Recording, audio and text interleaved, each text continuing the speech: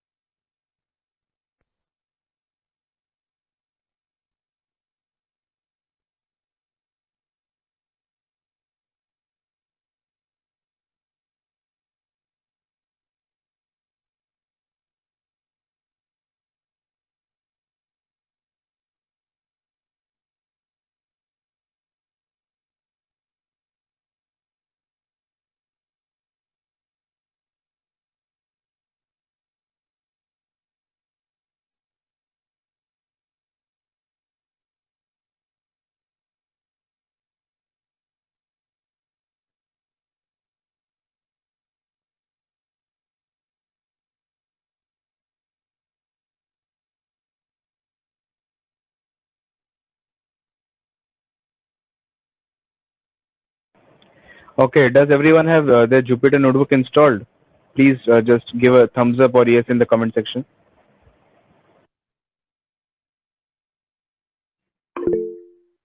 Yeah, guys, if you have your Jupyter notebook installed, or if you are planning to do in Colab, then also you can do it because you will be using both of them. So if you are with Colab, then it's completely fine. No need to install Jupyter notebook. But if you have Jupyter notebook, then also it's good because both the works completely same. One is in the online and another one is in the offline. So you can choose any one as per your choice. And one more thing, I will also show you how to join with Colab if you have not yet done right now. So nothing to worry, but make sure that you are available with any one of them, either with Jupyter Notebook or you are ready with Colab, so that it makes our session much more interactive. That's the main goal of today's meeting everyone together and sharing our knowledge together.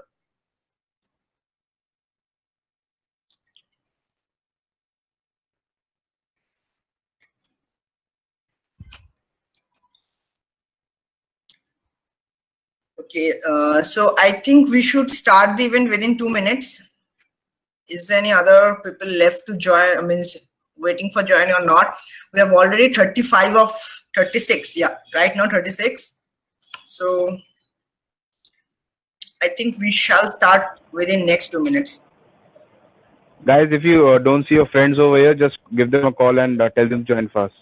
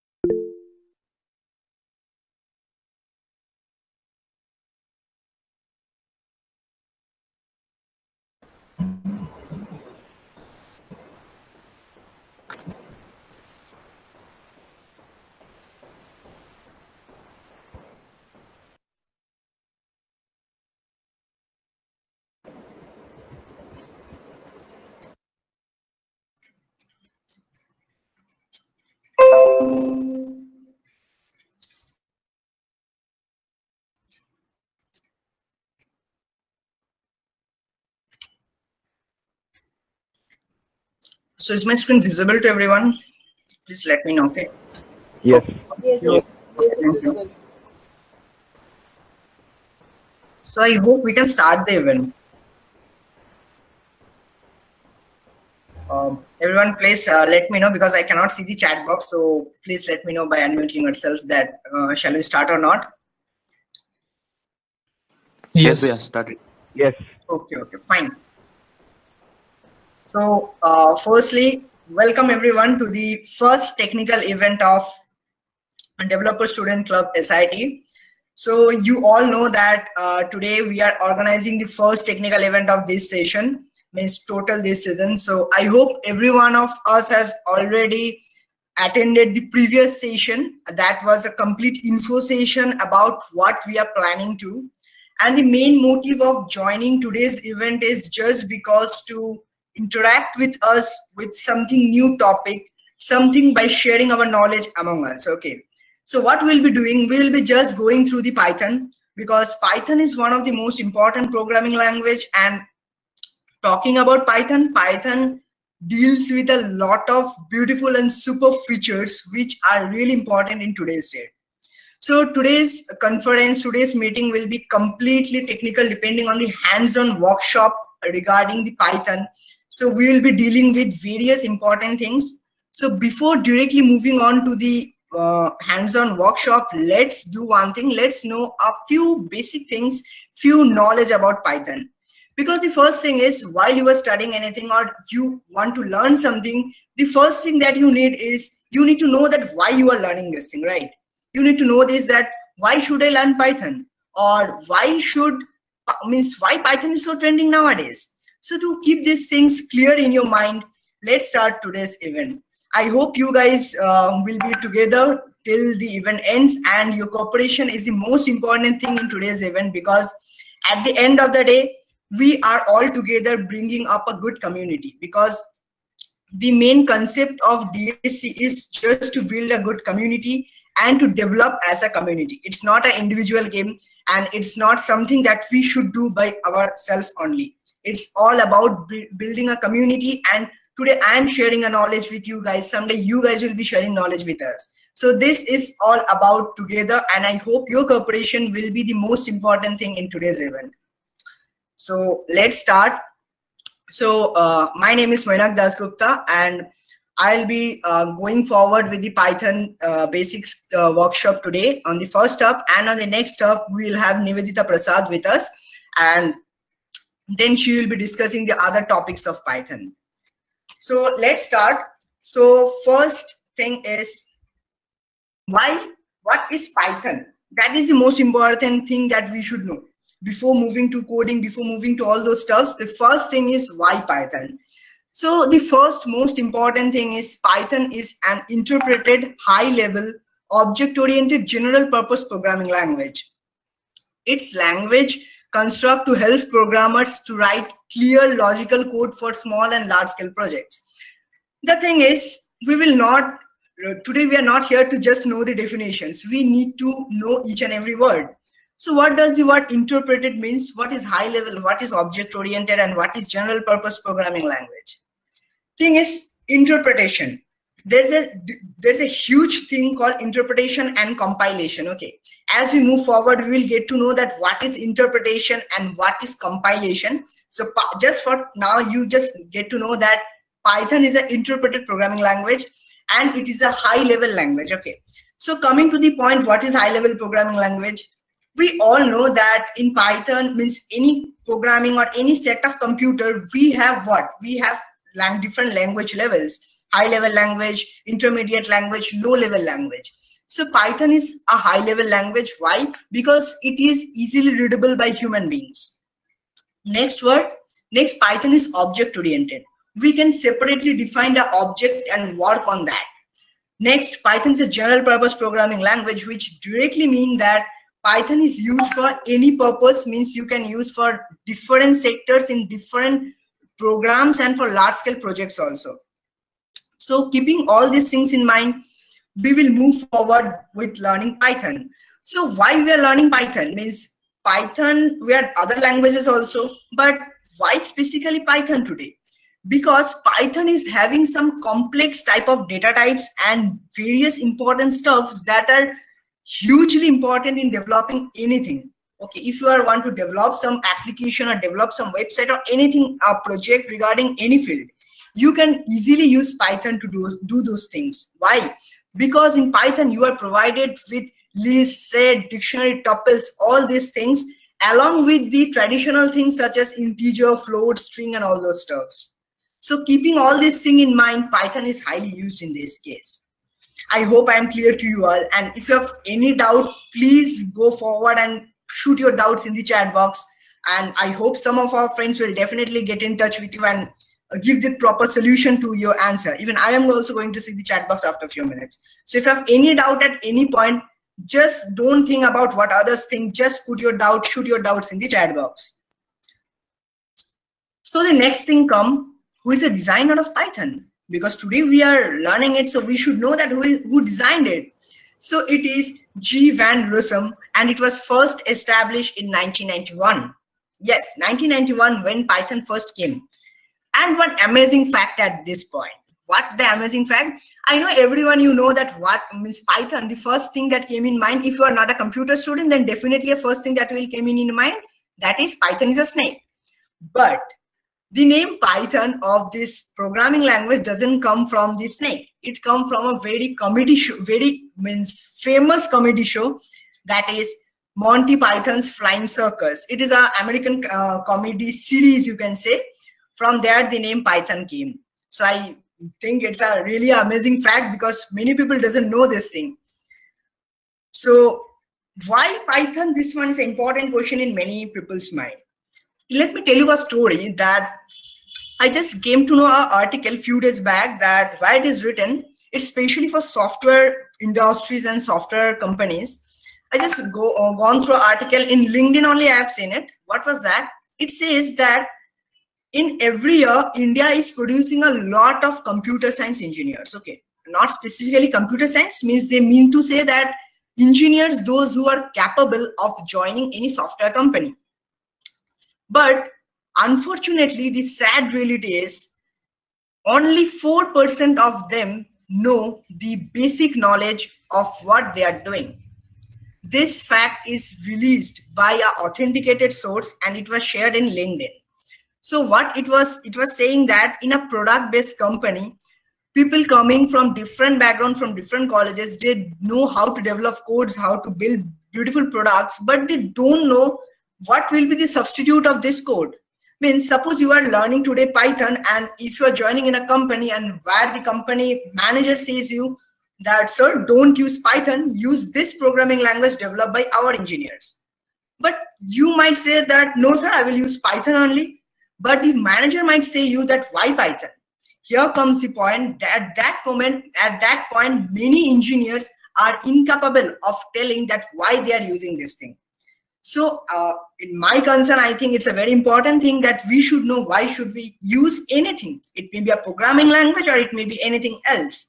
We are using a technology and technologies are updating day by day. So we should know what are the merits and demerits of any technology we are using. So the first point of using Python is it is very much readable and maintainable code. Why the fact readable is there? The fact readable is there because you can see the Python code is totally readable just like an English language. If you don't know programming also, then also you can read Python that what it actually saying. You can have an idea that what the code is saying. And why maintainable?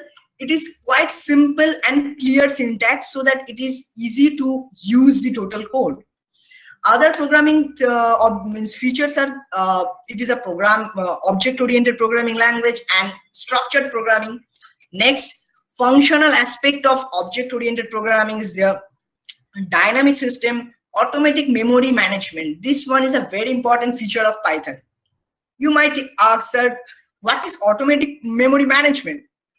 Let me tell you that in some cases, in some programming languages, it happens that you need to assign a variable first. You need to declare a variable first, and then you need to assign that value to a variable.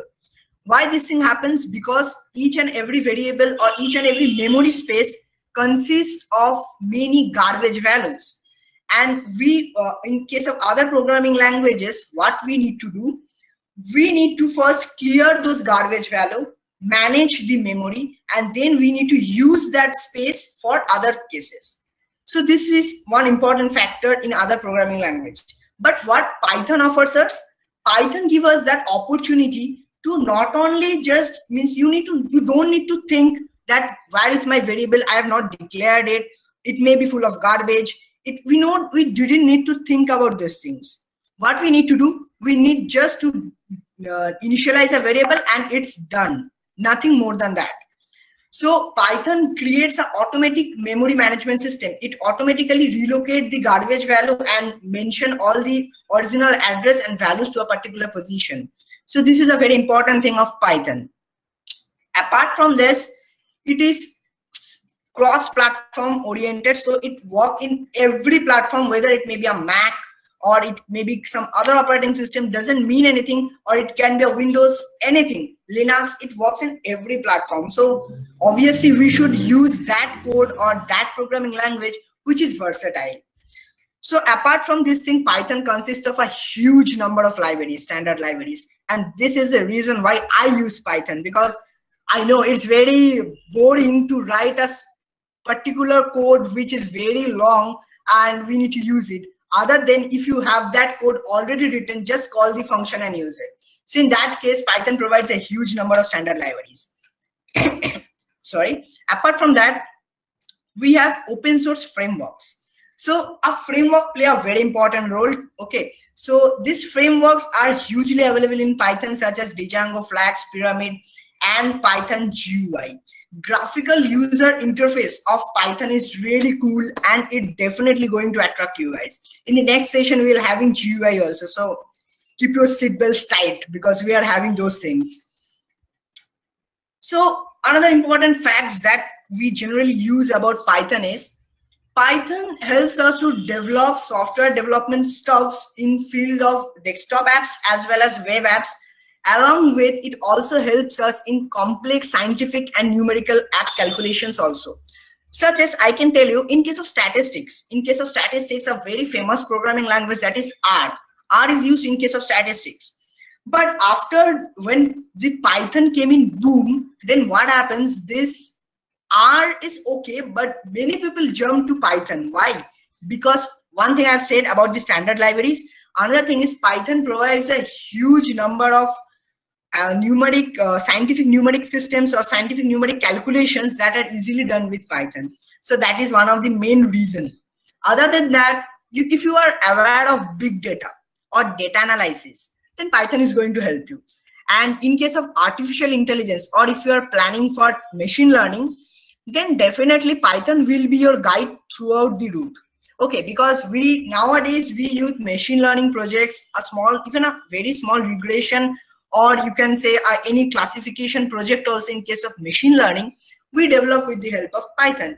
Why? Again, the same thing. Python provides you the easy and user-friendly procedure to develop it. And other than easy prototype developments are one of the important features of Python. So whatever we have talked till now, that are the features. So now let's talk about the application. See, when we are having a lot of features, then definitely we will be having a lot of applications. Some of the applications I have mentioned that are in the field of web development, in the field of machine learning, artificial intelligence, in the field of software development, desktop GUIs, data science, visualization, and web scraping. Okay, if you have any doubt regarding any of this, you can just shoot out in the chat box, as well as I will also like to describe you that web scraping is something like extracting the data from a website. Desktop GUI means that graphical user interface presentation. Machine learning and artificial intelligence, I think you know how a machine or a computer predicted values and can be used as an intelligence, which is artificially, obviously, because a machine doesn't have its ordinary intelligence, but we can develop things by which a machine can predict or can think that what should be the output that should be given. So these are the major applications of Python, and software development also has a huge impact when we are using Python. So apart from this, all scripting and all these things, coming to hardware topic, that is robotics. Yes, if you are working in a hardware domain, if you are planning to develop some robots or any bots, anything, any car, any remote control device or something like that, and if there is some place where you need to code your processor, that how it should work or how we should move with that, or how will be the processing setup, in case of robotics, Python will be your game changer. I'm telling that because it helps you to make the logical representation much more easier.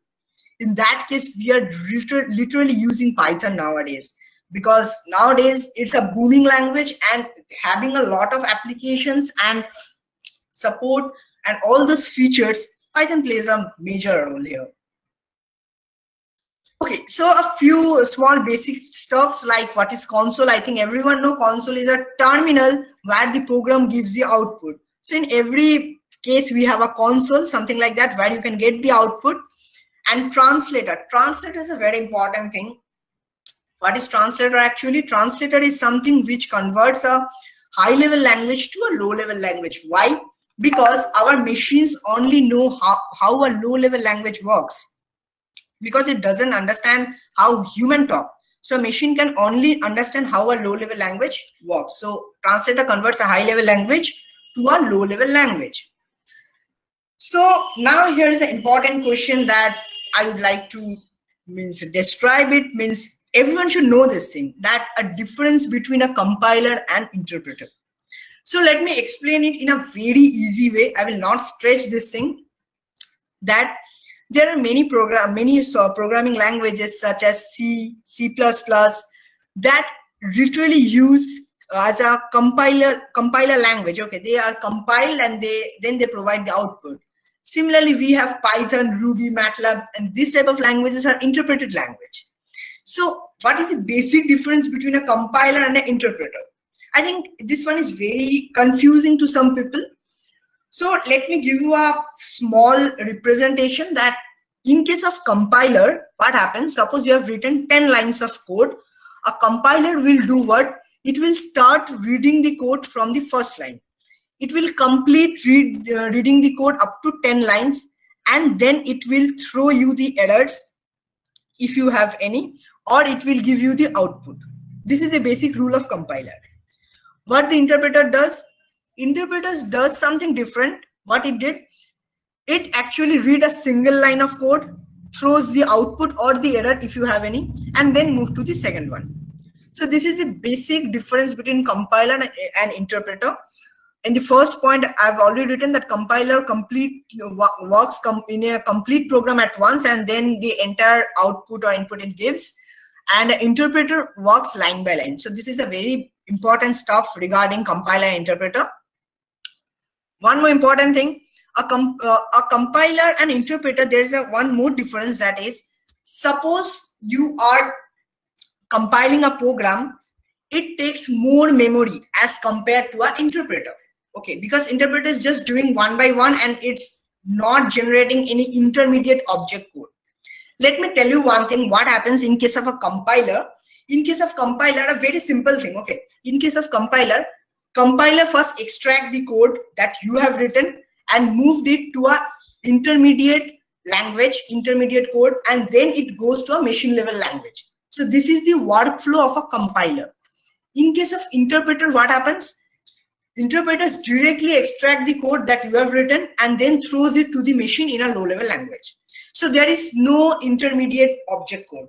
That's why sometimes the memory management of interpreter is much more efficient as compared to the compiler. Okay. So one question just came in my mind. I would like to ask you, and I will request anyone, if any one of you, if you can answer it, then please unmute yourself and answer. We have till now, whatever we have said, we have already talking about the advantages of Python. Interpreter is much good as compared to compiler. But there is also a small disadvantage about the interpreted programming languages as compared to the compiler based programming language. You can say advantage of C++ against Python. Can any one of you tell what is that? You guys can. Python has more runtime than C++. Okay. Can you please repeat it? Actually, your voice break in between. Python has more runtime than C++.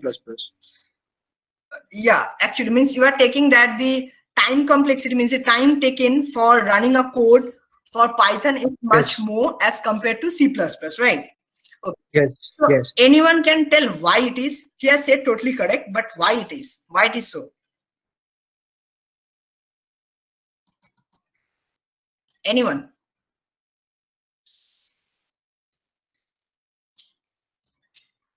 You guys can try it. We are just yeah. Python first converts that high-level language into a C-level language, and which in turn converts into machine-level language. So it's a long process. See, Python is an interpreter-based programming language. So what happens? It directly extract the code and throw it to the machine, and the machine will get the give you the output. Whereas the compiler does what? It first take the code, then move it to an intermediate level language, and then to a machine level language. But why Python is little bit slower as compared to C++ or some other programming languages? Because see one thing, a machine only understands a machine level language.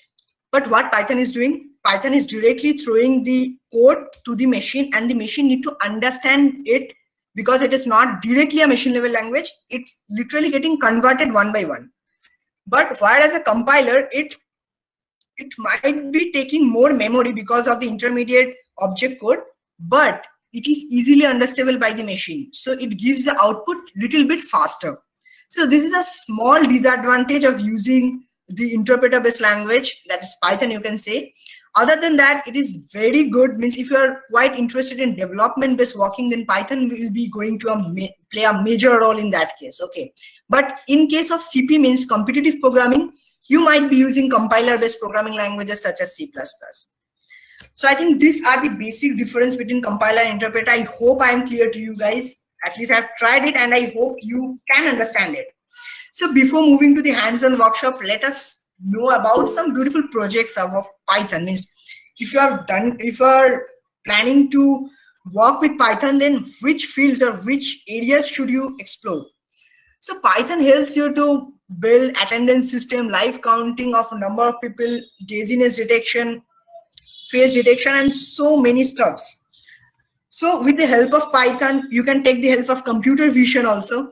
It means including all these things, these type of projects can be made. See, live counting of people, I have just attached a picture where you can see that two people are coming inside and one people is going outside. And in between, there is a thing written status, which is tracking sometime and sometime waiting, and down how many and up how many it is also showing.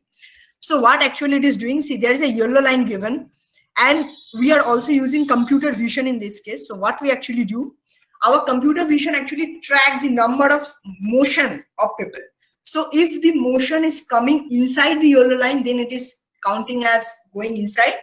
And if it is going outside, then it is counting outside. So in this case, in this way, we actually use Python to develop these projects. And if you're planning to do with some other language, then it might be very difficult, or you cannot use different APIs to communicate with your app and the project you are planning to do. And it might be quite big things to manage all those things. But in Python, it's literally very easy and simple to use for everyone. So till now, any questions regarding anything that I have said, you can throw out in the chat box, or we can move directly to the workshop part and we'll practice. Okay, let me see once.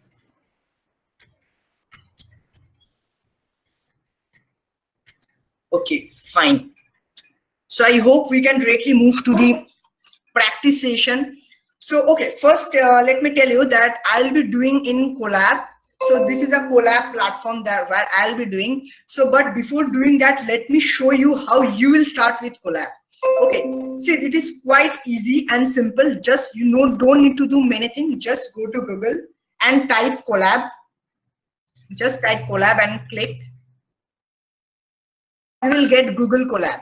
Just click on it. You will get something like this interface. Okay, one thing, this Colab will be in white color because I have modified it, so it is in black in my case. but I think you might be getting in white color. And one more thing, the things that are written, that might be little bit small. I've taken the font higher because so that you guys can see. Next, what you have to do, just click on new notebook. Just click on it. It will take 10 seconds, I think, to open. A new notebook will be opening. And this is your interface for Colab. In your case, it might be white if you are doing it for the first time. I have modified it. That's why it is black in my case. Next thing, what you have to do, just click on connect. When you are clicking on connect, your coding area is totally active to work on. Okay. In Colab, we have two things that you need to understand first. One is for writing code. This place you can write any code if you want. Suppose I'm writing n equals to 10. This one is something that is code. I can write it here. And if I press enter, it goes to the next line. In this way, it moves. One more thing, if you want to write any text, then you can click on the text part. A new block will open. And here you Mayuraka, sorry to interrupt. Some students are asking you to repeat from the first of the Colab.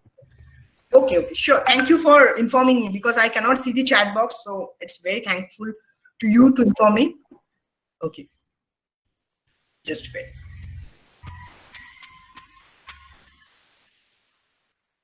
Okay, just go on your Google. I'm going a bit slow then I think everyone can capable of doing it. Okay, so in Google, you just write Colab and click enter.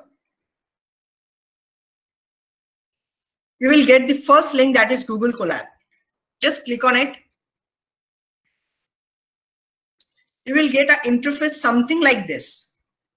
In this interface, it might be white in your case because I've modified it as I've said, but you need to go to new notebook.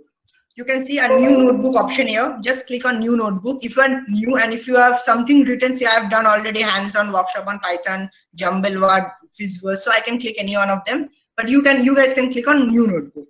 So click on it.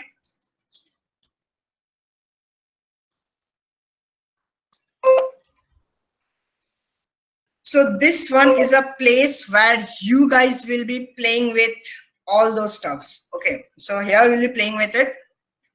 Just wait for a second. Okay, yeah. So in this place, you will be doing coding all the stuff. So this block is a coding block. When you need to write any code, you need to type it here. And first thing after joining this Colab, this interface, do one thing, click on connect. Why? Because this notebook will be now active to perform any coding or any kind of stuff. If you're not doing this thing, then I think it is not properly working.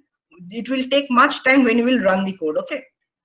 So you can write your codes here. Suppose I can write n equals to 55. So if you click enter, it will go to the next line. You can write p equals to, suppose I'm writing p equals to 10, you can go next line. In this way it can work. Each part is known as a block.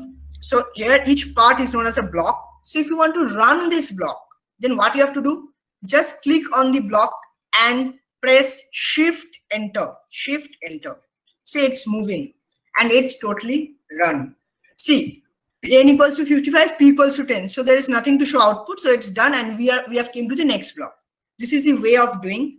If you want to enter any text, suppose any text, like suppose I am doing practice. So this is a practice session. So what should I do? Just click on the text button. You will get a text bar. Okay. Just click on here and type practice. Okay. So if you type this and you can do bold, you can do make it big, anything you want, and just click outside. It will just wait. Yeah, it will work. So this is the way of working with Colab. So I will show you different codes, but this is a basic. So I'm just showing you how to work with Colab. If you want to delete any block, it's very simple. Just click on the block, go to the bin button and just click it. Delete it. Same case for the practice session also. If you want to practice text bar also, if you want to delete it, just click on it and you can delete it.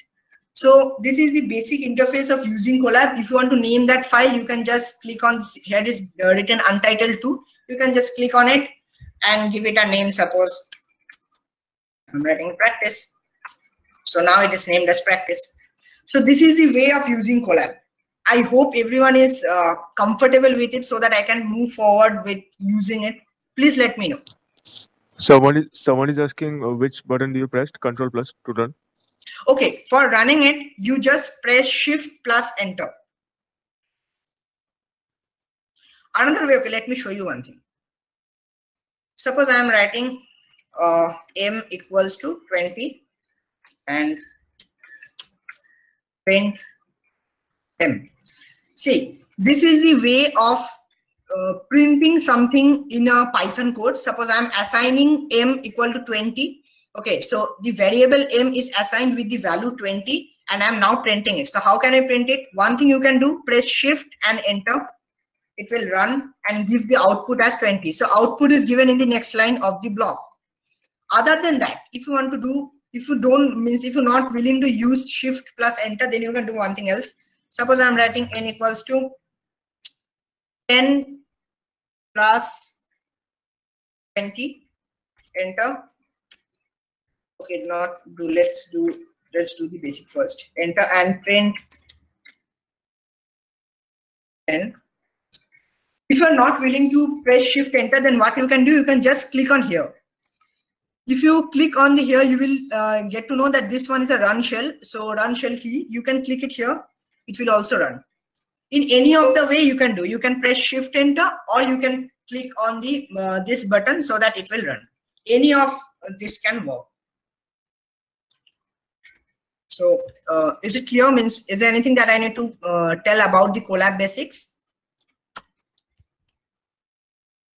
You guys can unmute yourself and let me know. It's a complete interactive session. We need to talk among us. Yes, but it's clear. Okay, fine. Thank you. Hello. Yeah. Tell. Is there any difference between Jupyter Notebook and Colab?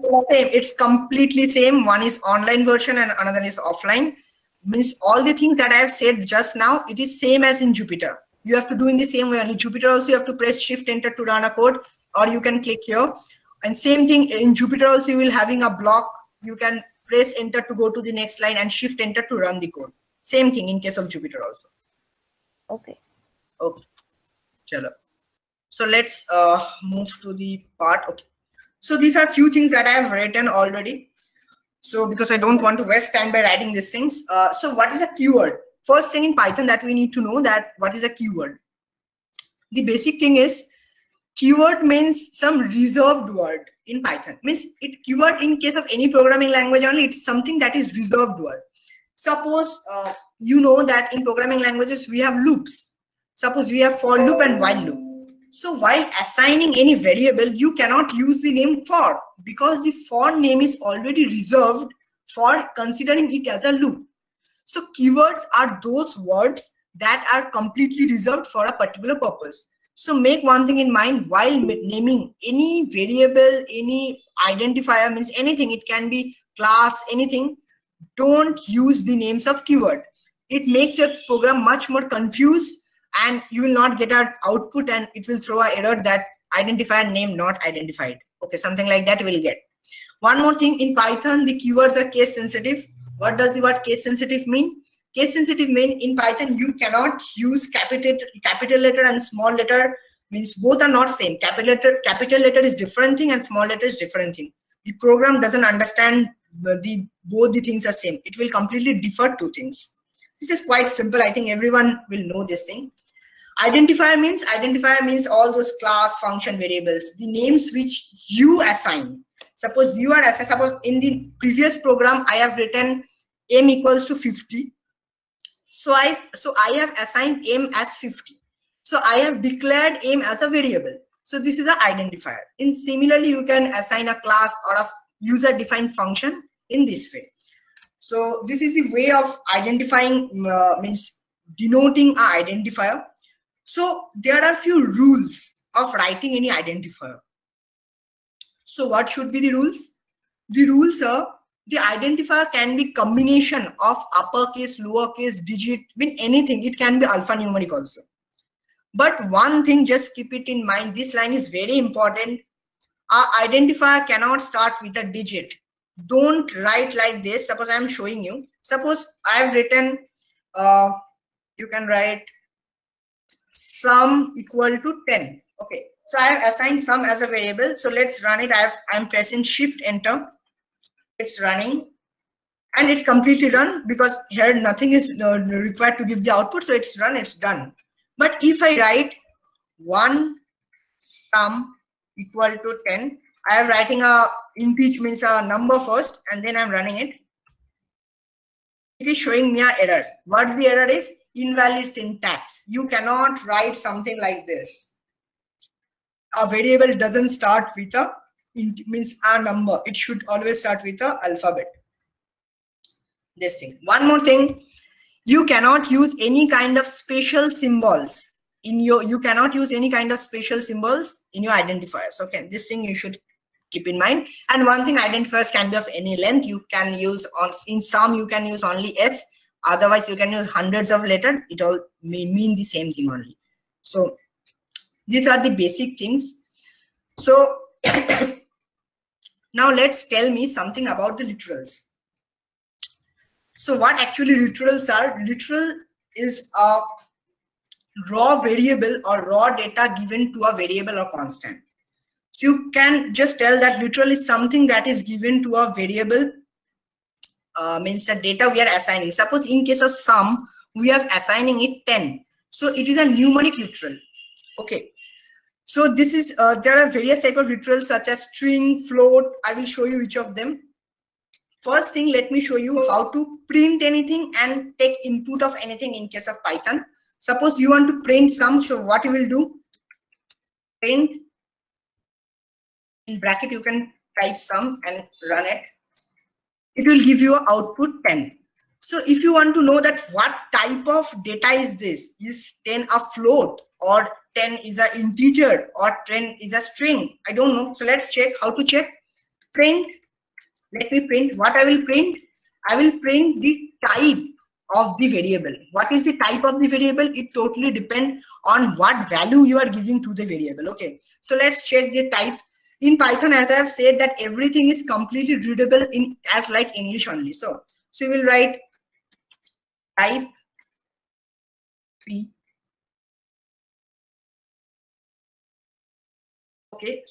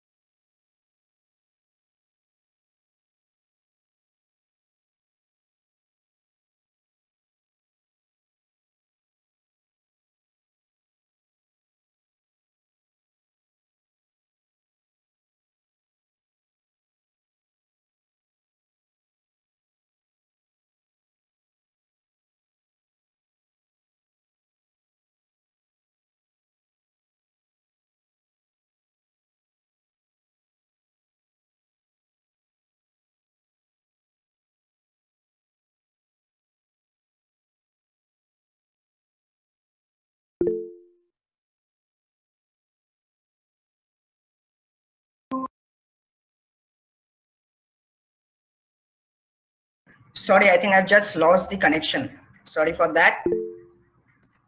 Am I audible right now? Please let me know. Yes, Priya. Yes, Priya. Yes, you are. Yes. Okay, okay. Thank you. Sorry for the Yeah. inconvenience. Just let me present it 1 second. Just wait for a second.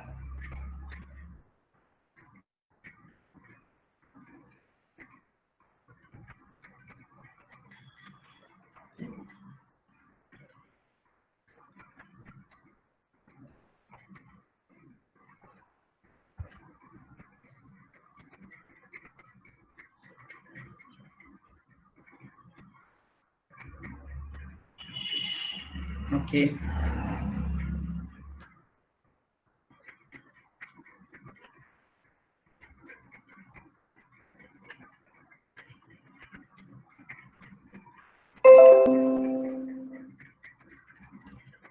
Okay. I hope this screen is visible. Okay. So see, I have written type Yes. sum. So what it has given me? It has given me int. That means the value given in sum, that is an integer type. Suppose I am writing f equal to 1.4. So let's check what f is. So type f. Let's run it. It's giving me float. So let's write. You can say m equals to. Okay, one more thing, for writing string, what you need to do, you need to apply double quotes. So let's write m equals to dsc. So let's run it. It's giving me m value. Now let's write type m. It's giving me string. So these are the basic literals that we actually use. So I will not waste much time in showing you how literals work. So let's directly move to the operators. In Python, we have some basic operators. So let's see how the operators work. Let's wait for a minute.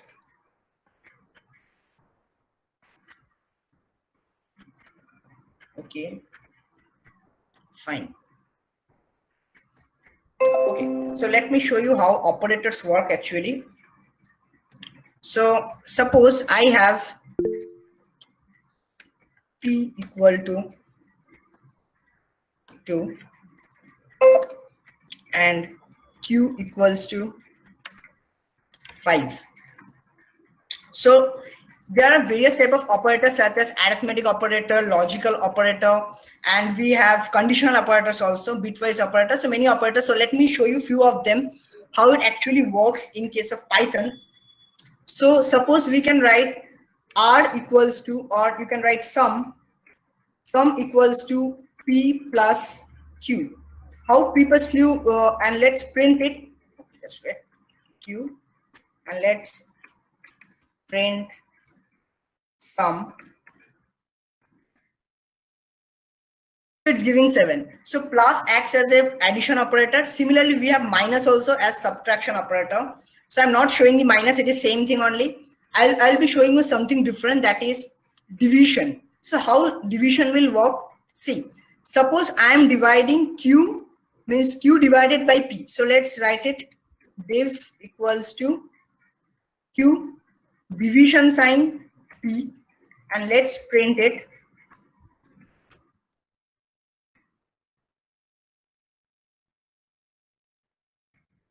It's giving me 2.5. That means if you apply a single division, then what it will give? It will give you a float value. Okay, it will give you a float value. Similarly, if you apply, I'm writing now div 1 equals to q, I'm using double slash p. What does this double slash mean? This double slash mean float division. So let's see what will be the output. Same thing only, I'm giving q divided by p, but just applying double slash. So let's see what it will be. Logical, this all are arithmetic variables. So we have one more thing also, that is the assigning operators also. So how we can do it? In other programming languages, you can write, suppose I want to write x equal to 5.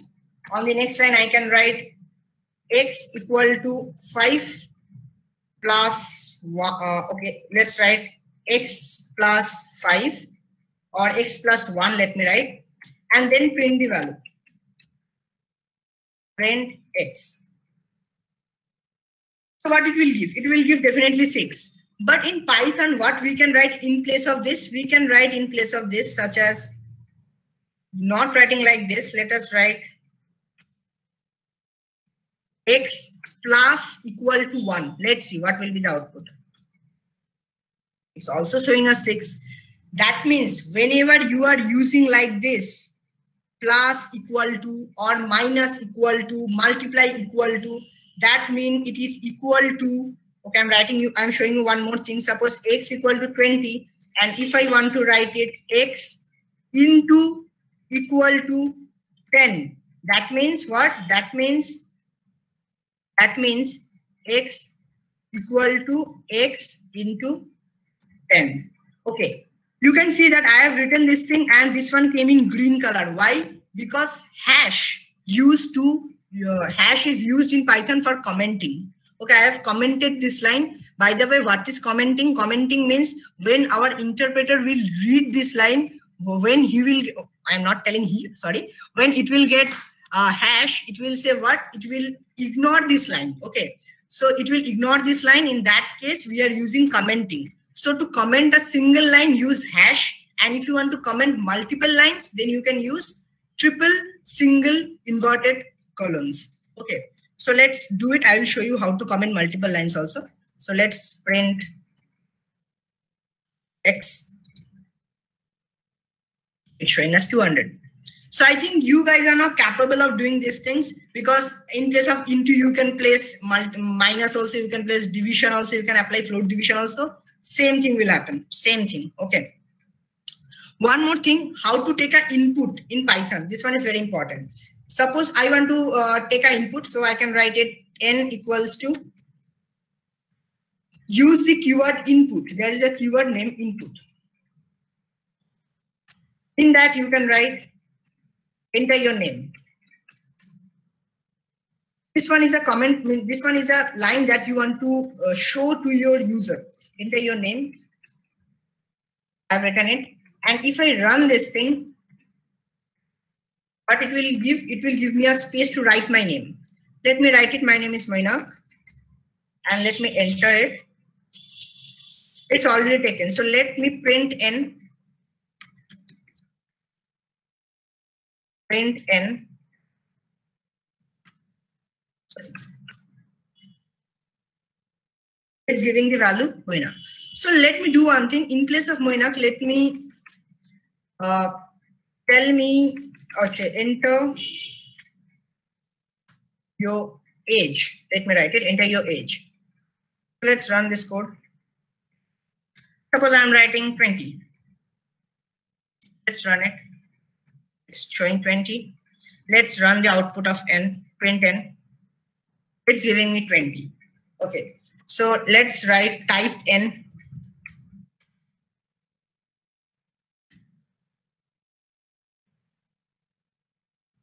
It's showing string. Here is a very important question. Why it is showing string? See, the value of n is 20. It should show integer, but it is showing string. Why it is so? It is showing string just because, always remember, in case of Python, Python always take our input in form of a string. It never take our input as an integer. Suppose if I want to multiply n with 2 times, suppose I want to multiply 20 with 2, it should be 40, right? But let's do it. M equals to n into 2. The answer should be coming 20. But let's see what it will come. Print M is coming 2020. The drastic bad here. Why it is coming so? Because when it is a string, when it is multiplied 2 times, what happens? It will sit twice. It will not multiply each other.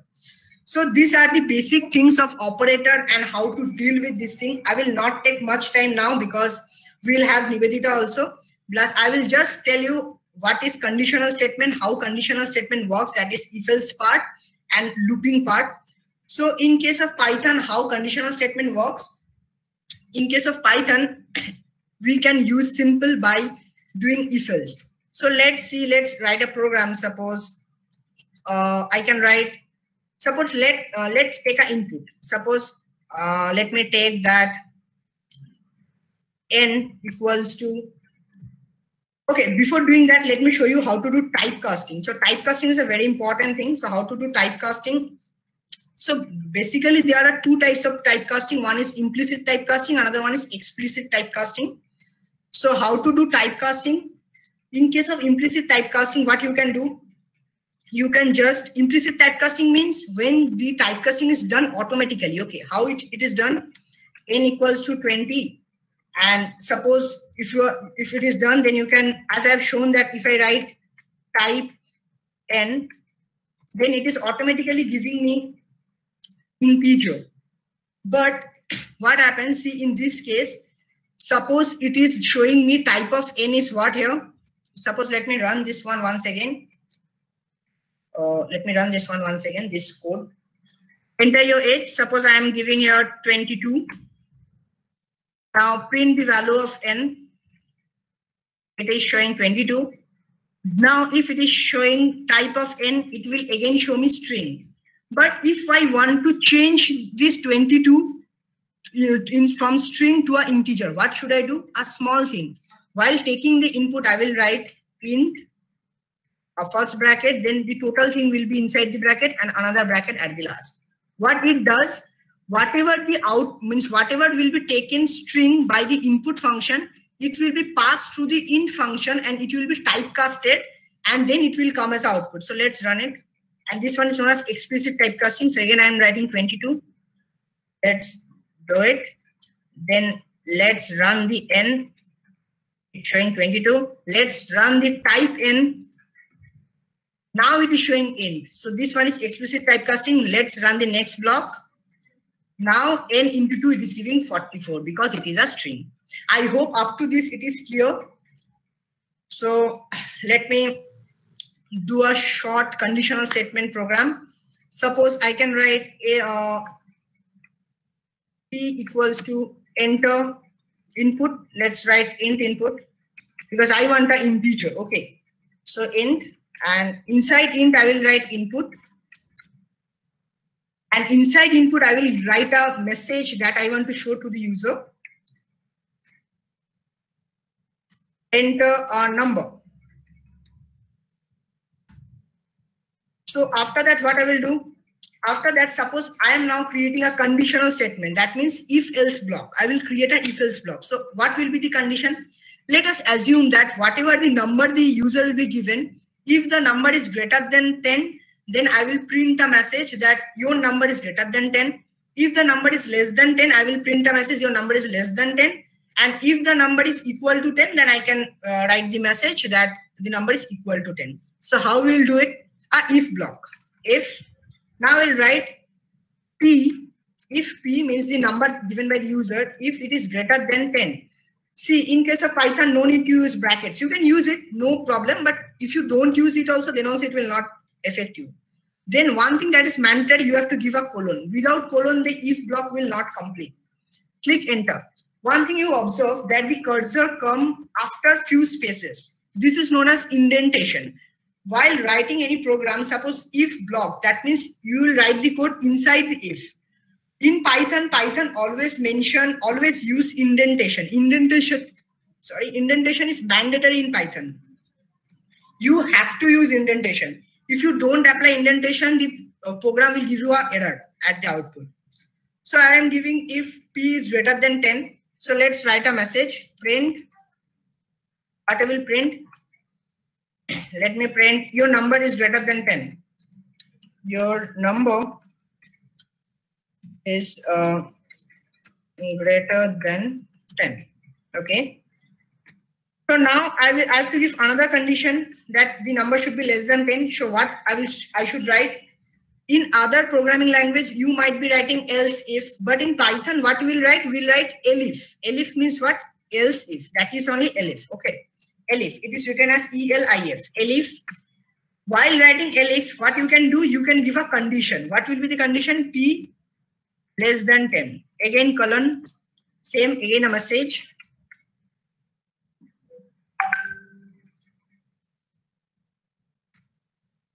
Your number is less than 10. Okay. Similarly, another block there will be, that is else block.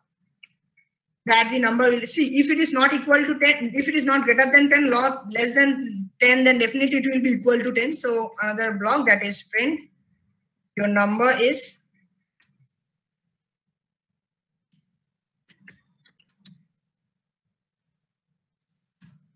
equal to 10. So let's run it.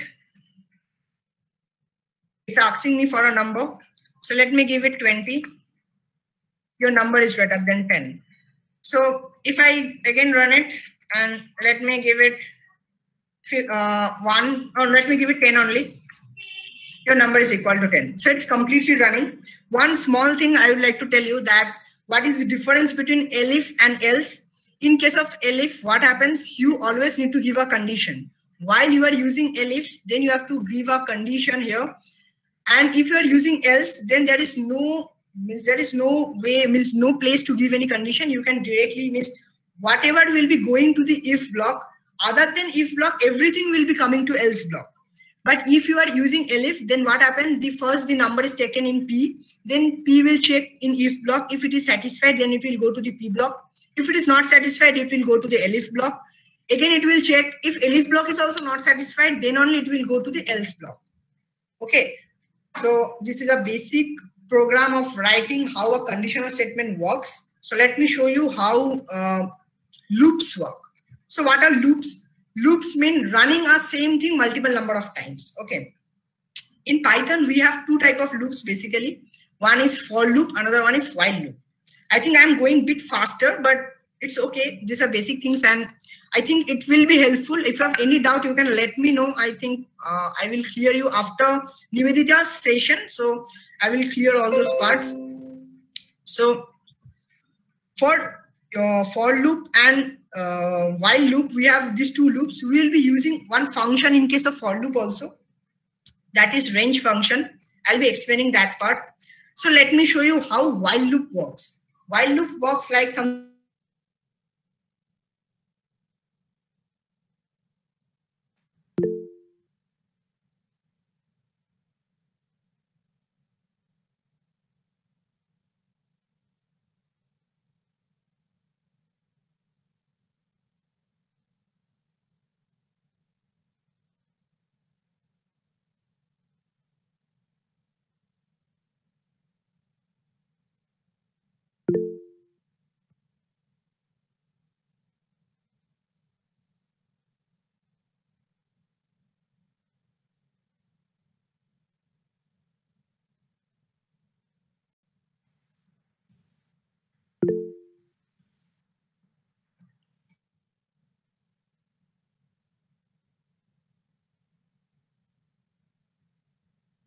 Loop. In case of while loop, what you can do, you first need to initialize a value. Suppose I have initialized I. Then what you have to do in while loop, just we need to use the keyword while.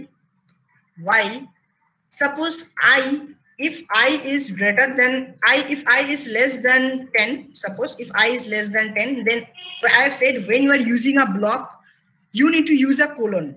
Just remember one thing, while in Python you are using a block, it may be if else block, it may be while loop block, it may be for loop block, any block. What you have to use a colon at the end of that first line. Okay. So while I is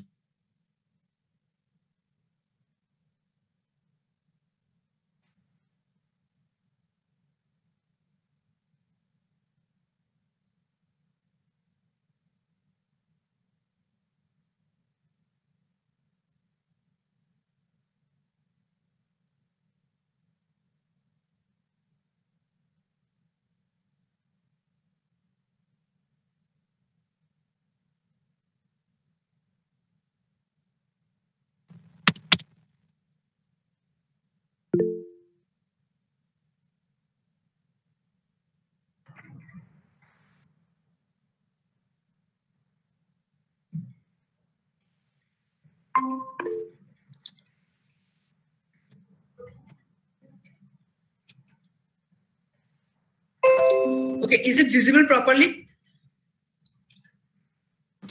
Yes, Bhaiya. Yeah. Okay, fine, thank you. So in while block, what I will write, just see, suppose I want to print the values of n. So let me write print print the I. Next, what I have to do, I have to write, see, first I equals to 1 in this line. What I have written in this line, I have initialized. What is this one? This one is condition. I have given a condition. Now the last thing that I have to do, that is either increment or decrement. In loop, this is mandatory. You have to do either increment or decrement. So what it will be, let me write I plus equal to 1 in Python. So I'm writing in Python style. Okay, you can write it I equal to I plus 1 also. But since I'm doing Python, so I'm writing in this style. So let me run it. Let's see what will be the output. It is giving me the output from 1 to 9. It is printing all the outputs. Okay. So this is a basic way of writing a while loop. So this is very simple. Just keep one thing in mind, that is while you are writing this thing, make the indentation properly. See, one thing I will show you. See, suppose I have not given an indentation. Let me remove the indentation. So let's see what it will happen. It will throw an error because this is not applicable in Python. What you have to do, you have to always do what? Yes, okay. What you have to do always, you have to always apply an indentation. Then only it will work. Otherwise, it will not work. So this is a basics of while loop. Sorry. So let me now show you for loop. For loop is also very easy. For loop, what you have to do nothing like just like while loop. You have to don't initialize in the first line. What you can do, you can directly write for. Suppose I can write for I in range. This one is range function. So suppose I in range 10 I have written. Okay, and then I have to give a colon. So let me first explain you what is range function. See, in range function, there are three things inside. First thing is, okay, first let me run the program and then I will show you. Print I, let's run it. It's giving 0 to 9. So what is actually range function? Range function means in range, by default, it starts from 0, comma, then the number I've given, and then there is a step 1. See, in range, I have written three things. First, the 0 I have written, that is known as the starting number. That means I will be first 0. That is why the first time the print statement gives 0. That next, in the range block, that is 10. 10 shows that up to how much it will go. It will go up to 10, but it is showing 9. Why? Because in range function, this second position, this position is n plus 1. Suppose you have written 10, that means it will always go to minus 1 position. Suppose you have written 10, that means it will go up to 9. Suppose you have written 20, it will go up to 19. If you have written 15, it will go to 14. So this one is the second position. The third position is the number of steps. See, first it comes 0, then it comes 1, then it comes 2, then it comes 3. So it is jumping by 1 step only. So it is giving 1. Suppose I am changing the first position from 0 to 2. So let's run it. It is starting from 2 and it is going to 9. Now suppose one of you asks me that just show me if it is going to up to 10 only. If I want to make it go to 10, then what should I do? I will make it 11. If I will make it 11, then it will go up to 10. Say it is going up to 10. Now one of you may ask me that I want 2 step jumping. So let me move this one and give 2. Now see, 2, 4, 6, 8, 10. It is jumping in 2 steps. So this is a basic utilization of range. Range, the first position is known as start, the second position is known as stop, and the third position is known as step. By default, the range take the first position as by default. Means if you are not mentioning anything, then by default it will take the first position as 0 and the last position as 1. So when we are using range 10, that means by default it has taken the first position as 0, the second position that I have given 10, and the third position is by default 1. So this is the basic if for looping conditions, means for loop statement that I have shown. So these are the basic things. I was planning to show you much more things. I have already planned to show you break, continuous statements and all those stuffs, but I think it's not possible to show everything today. But I will show you something interesting today. Okay, before moving to Nivedita's session, I will take last 5 minutes to show you some interesting fun activities. Okay, we have learned a lot of things, so let's do some fun. Okay, have you ever heard what is a Fizzbuzz game? Can anyone explain me what is Fizzbuzz game? Fizzbuzz game, can anyone explain me? Anyone? You guys can unmute yourself and tell me if you know. Okay, so let me. We have to run. Yeah, tell. We have to run a range from 1 to 1000 or any given number. Yeah. And in the range, those numbers which are divisible by 5, they will print the statement will print phrase. The numbers which are divisible by 9, they will print bus, and those which are not divisible by either number, they will be printing fizz bus. In a series of range, we will be printing like that. You have said correctly only. Actually, the number which is divisible by 3, it is fizz. the number which is divisible by 5, that is buzz, and the number which is divisible by both 3 and 5, it is fizzbuzz. Okay, this game is quite you can say quite brainstorming. Why? Because suppose 3 of your friends are playing this game, it is very confusing. You need to calculate all those time. So I have developed a small program writing a fizzbuzz game. So what I've written, just see. I've just taken that, I've just printed a first statement. Let's start the fizzbuzz game, and then I've did what? Enter a number. So I've just asked the user to enter a number. The number will be first entered as a string in input, and then it will pass through the int, that is explicit typecasting, and the n will be now an integer. Then what I have done, I have done a for loop. What in the for loop I have done? In between the for loop, I have started I from range 1. That means the starting number of I is 1, and the ending one is n plus 1. Suppose you are giving me 10 as an input, so it will run up to 10. To confirm it that it will run up to 10, I have written here 10 plus 1. That means n plus 1. Then what I have done? I have given a if statement. In if block, I have written what? If I modulus 3. One thing, what is modulus? Modulus means reminder. If the number you have given, suppose if the number comes as 1, or if the number comes as 15, so if I value is 15 now, so if 15 is divided by 3 and the remainder is 0, and this and is known as logical operator. In some other statements you might be using ampersand sign, or you might be using some different signs, but in Python it is simple as English like language, so you can directly write and. Suppose you want to write here, okay, let me show you. Suppose you want to write here odd, so you can directly write odd, it will work as a odd. Okay, so it's completely English like language, only you can directly use it. So I have written, suppose 15 is divided by 3 and there is no remainder, and 15 is also divided by 5 and there is no remainder.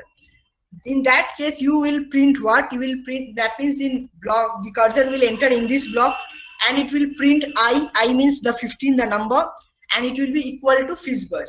Suppose if you are writing a variable, if you are printing a variable along with a message, then what you have to do?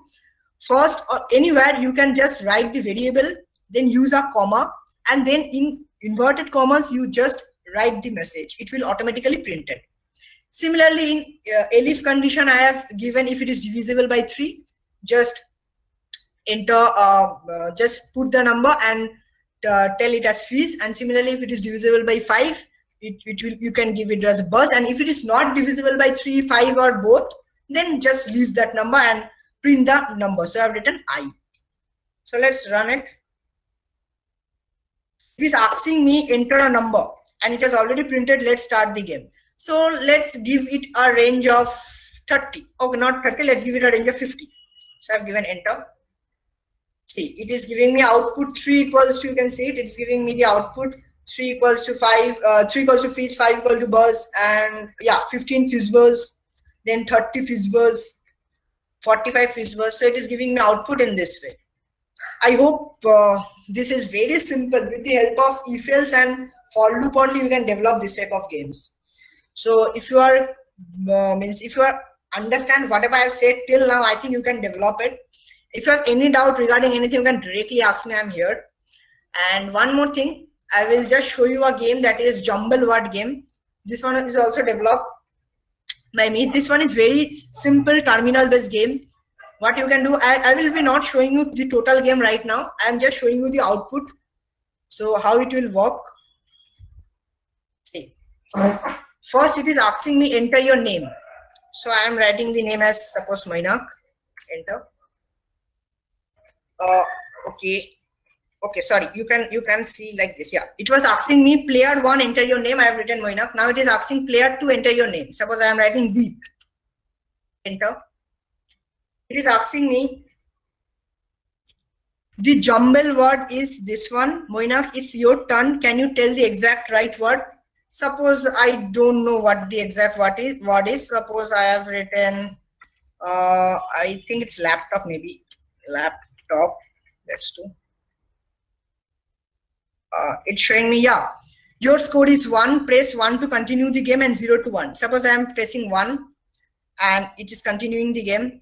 Next, it is showing me Jumble word, again a jumble word is given. I don't know what it is. Suppose I don't know, so I have written something else. Deep, it's your turn. Tell the exact word. Suppose Deep doesn't know what the word is, so Deep has written something else and entered. So it is giving what? It is giving the output. Sorry, wrong answer. Better luck next time. The correct word was hardware. Press 1 to continue and 0 to end the game. This game will be continued 1000 number of times. It has no barrier. So let me end the game. So I'm writing 0 and enter. It is giving me, congratulations Moinak, your final score is 1. Congratulations Deep, your final score is 0. Thanks for playing.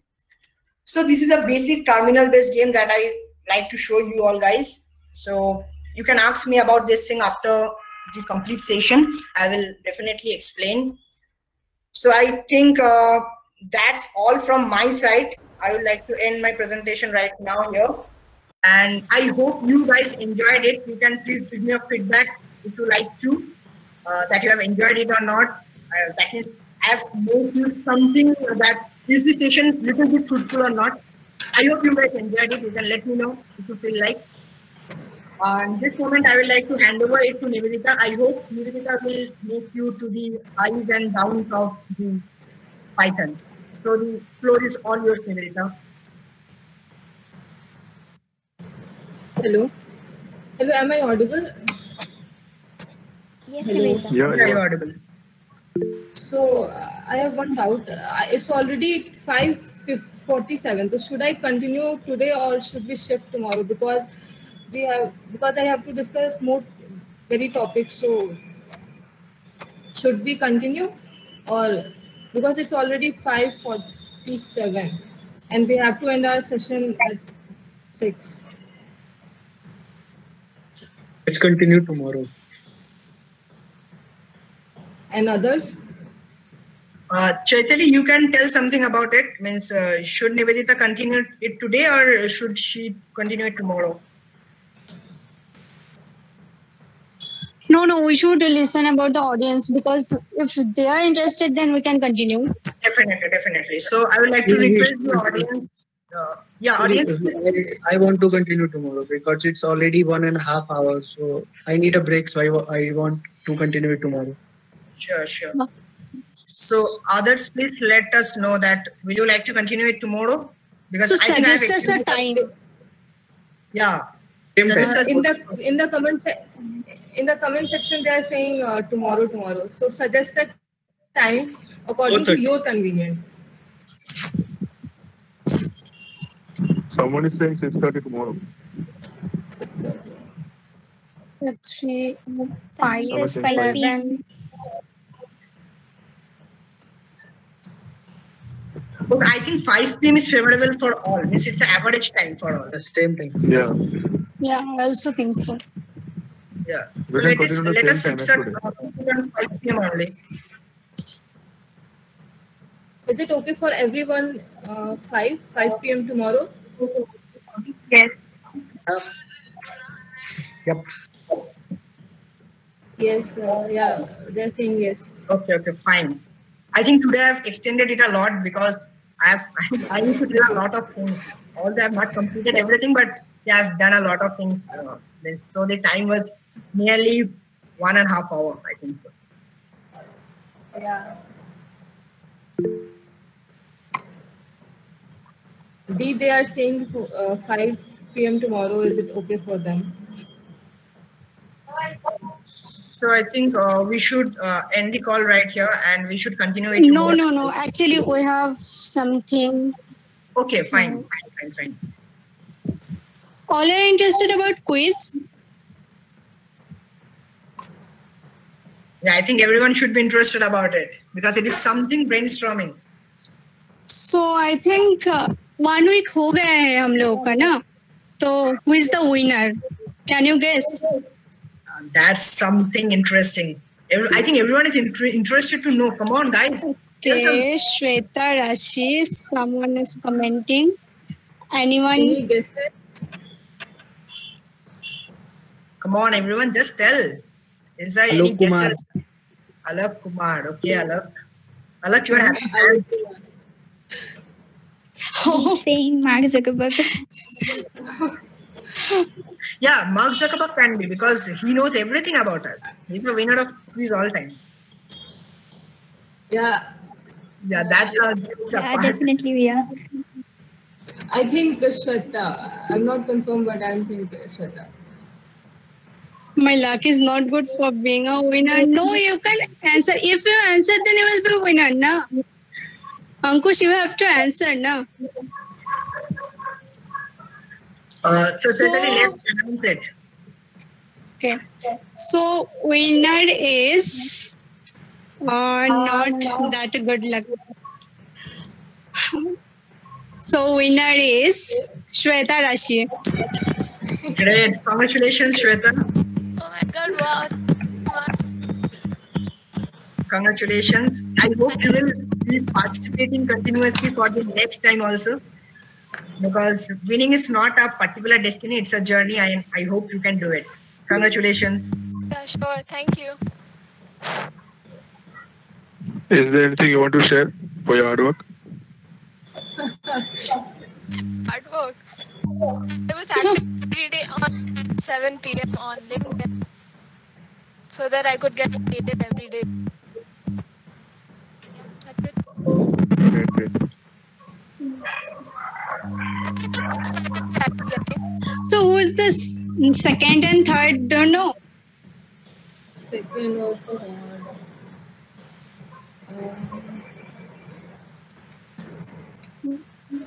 I think Deepdhar. Second is Deepdhar. Second is Shanta Paul from IT. Yeah, right. Shanta. And third? Third, Aman. Any guesses? Aman Little. Alok Kumar. No. Gaurav Agarwal, third. But we'll give only one prize, obviously. Congratulations, everyone, guys. Literally, So just shout out for response everyone. देते रहना, ठीक है? मतलब इतना कभी-कभी आ रहा है, इतना कम response है कि मन भी नहीं करता है ना कि हाँ इसके बाद भी अगर कोई पोस्ट डालूं, कोई क्विज करूं हम लोग. Exactly. The thing is what, guys? Actually देखो तुम लोग जो भी कर रहे हो, देखो ये पूरा कम्युनिटी है. हम तुम लोग तो सीनियर मतलब सीनियर जूनियर का कोई बात नहीं है यहाँ पर सारी चीजें क्या हो रहा है? We are just encouraging everyone and you guys also encouraging us. So तुम लोग जब response करोगे, तुम लोग जब ऐसे हमारे साथ participate करोगे, जैसे आपके इवेंट में 45 people है, तो सारे लोग जब participate कर रहे हैं, ये क्या कर रहा है? मुझे भी motivate कर रहा है. तुम लोग को कुछ जानने को मिल रहा है, तो everything is growing together.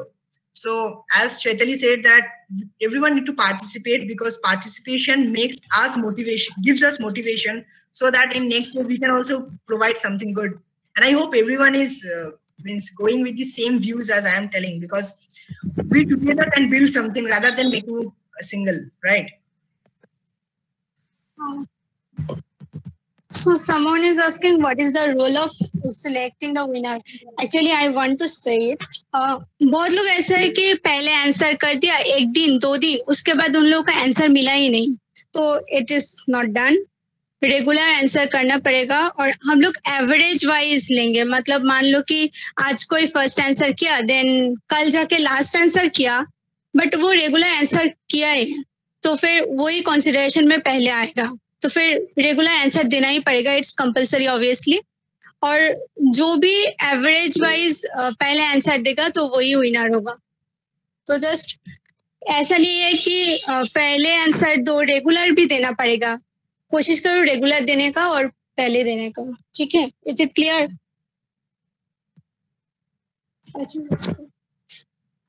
Yes, I'm to add something. Edited comment is not considered. No, obviously not. I think Arindam नाम का कोई है, वो एडिटेड किया था, edit. So it is not considered actually.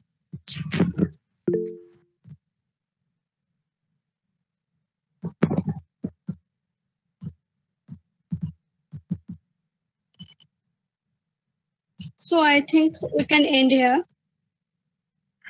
Okay. So is there anyone who needs to ask anything, or means is there anything that you guys need to say? Otherwise, we can end it. Thank you for the interaction. Okay, thank you, Ashutosh. We had an amazing session. Thank you. Thank you, Shweta. Okay, thank you everyone for joining the session. Hope you guys like it. And okay, someone is okay. Wait for a second. Someone is Rajesh. Okay, fine. Rajesh, fix first game 1 second. Just wait. I'm presenting it. Within just 1 minute will be enough for you to understand it.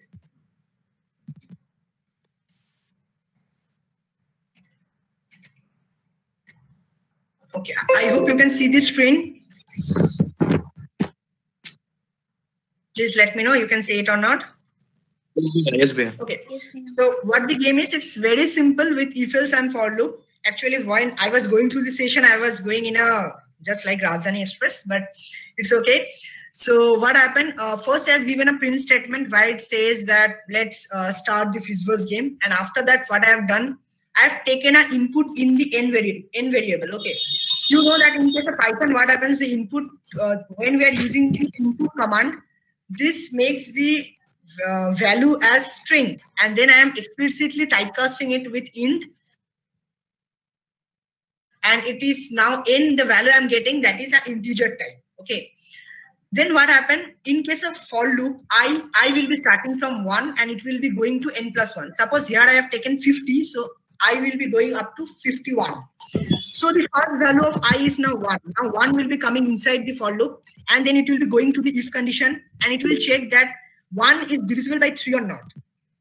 If it is not, then it will be directly coming out. Then else if it is again not, then again else if it is again not, then it is else, it will be printing 1. Similarly, when 3 is coming, then what happens? 3 is divisible by 3, and 3 is divisible by 5. No, it is not. So it will be coming out. Again in else if it will be going 3 is divisible by 3. Okay, it will be getting inside the second else if block, and it will press printed as fizz. Sorry. Similarly, in case of 15, what happens? It will enter in the first block only, because when we are using and, this and operator, when we are using, what happened in and operator, both the condition, this condition and this condition, both the condition should be satisfied. In case of odd condition, suppose if I am writing odd here, in that case the condition is either anyone will be applicable, but in case of and operator, both the conditions should be maintained. Same thing is happening here. So the numbers which are divisible by only 3, that is going inside this block. The number which is divisible by only 5, that is going inside this block. And the number which is divisible by both, that is going inside this block. And the number which are not any of this.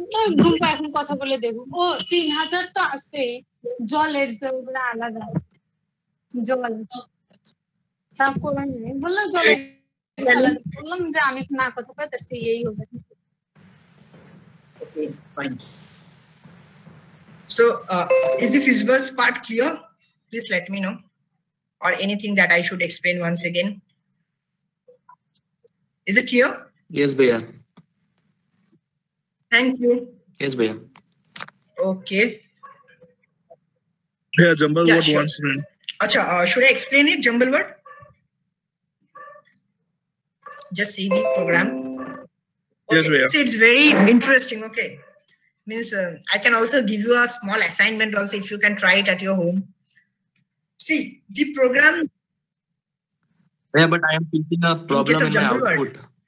Like, no. In that I think what problem you are getting it is, okay, let me show you. You have written this block at the last, right? No. I have written it the same only, but I'm not getting it when I'm wrong. Like. Means is it a syntactical error or a conditional error? Just check it once. No, you can see where I'm getting it wrong.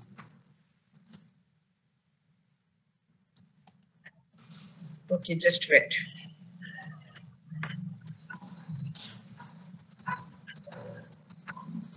Okay, so okay, just do one thing. Actually, what happened? Your skin is getting blurred little. So do one thing. What you can do? You just I am in the WhatsApp group also. You can just send me your output. I will just rectify it and I will send it to you. You are doing in Colab only, I think. Yes, yes, So भैया just कोई send me बोला the है. collab link. I will get in touch with you that whatever wrong is there in it. Okay, I think that will be better. Okay भैया. Okay भैया. So let me show you once again the jumble word one. So the jumble word one is something like this. Okay. See, this one is a jumble word game. The program is, I've written the program from here, but actually the program is starting from the last.